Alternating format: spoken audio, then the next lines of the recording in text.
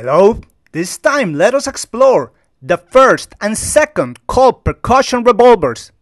And of course, we have to start with the man himself, Samuel Colt. From an early age, he showed a great curiosity for mechanical inventions, and in 1829, at the age of 15, he began working in his father's textile factory, where he had access to tools, materials, and the knowledge of the factory workers. 3 years later, in 1832, at the age of 18, his father financed the creation of 2 prototype weapons, a musket and a pistol. The musket worked, but the pistol blew up during trials, and his father didn't fund any more projects. But Colt, he had already decided to enter the world of arms production and looked for new ways to finance his future projects. And his first project was to create a new pepper revolver. And a pepper revolver is a weapon that has multiple barrels, with each barrel having a charge of gunpowder and a bullet. But precisely, that multiple barrel configuration is not practical. It makes the weapon heavy and expensive. At that time, when Colt was pondering about the pepper revolver, he was working on a ship. And the official story is that during that time he observed how the steering wheel of the ship worked, and that it was his source of inspiration to create a new handgun with a revolving chamber. And in that revolving chamber, there were multiple charges of gunpowder and bullets, which could be fired from a single barrel. That is the official story. But there are also 2 possible alternatives. Colt lived in the world of guns, and he was constantly reviewing the history of firearms, and he was also learning about contemporary creations. So, within the history of firearms, we have the invention of the Englishman James Buckle, who in 1718 patented a rapid-firing light cannon. And precisely, that light cannon had a single barrel and a 6-cylinder revolving chamber.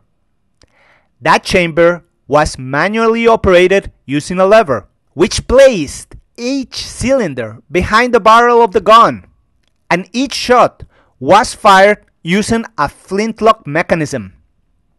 That gun was extremely interesting, but her internal mechanism was truly complex, and thus very expensive. There were no sales, and the pocket light gun was an economic failure. The second possible option of inspiration could have been based on an existing weapon, Elisha Collier's flintlock revolver, a revolver that was invented in 1814. And its big difference with any other flintlock pistol of that time is that that revolver had a rotary chamber. In her case, that weapon did enjoy modest sales, but Collier's flintlock revolver was not a commercial success.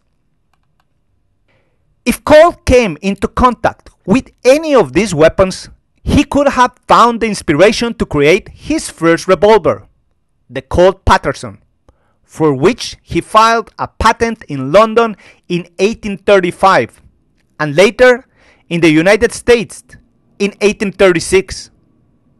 But beyond having been able to draw inspiration from those weapons, we must recognize that the Colt Patterson revolver had great improvements over any other similar weapon that preceded it. In the case of the Buckle's light gun, that weapon was very heavy and very complex.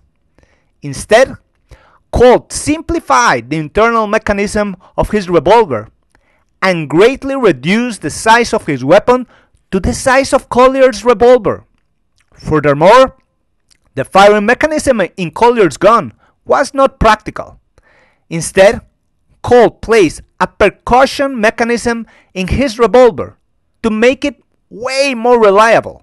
And with that, and other improvements, he set forth to create his brand new handgun.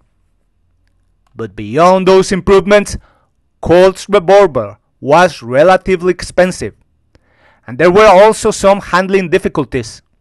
Therefore, few of his weapons were sold. The Colt Patterson revolver was a financial failure, and for a time, Colt had to partially exit the firearms business. The years passed by. It seemed that his revolver was just going to be another novelty of his time. However, during the Second Seminole War, an action was fought which gave his weapon an enormous reputation. During that war, a detachment of 15 United States soldiers equipped with muskets and Colt Patterson revolvers defeated 70 Seminole warriors, and the revolvers were fundamental for their victory, because these delivered a devastating hail of bullets at point-blank range.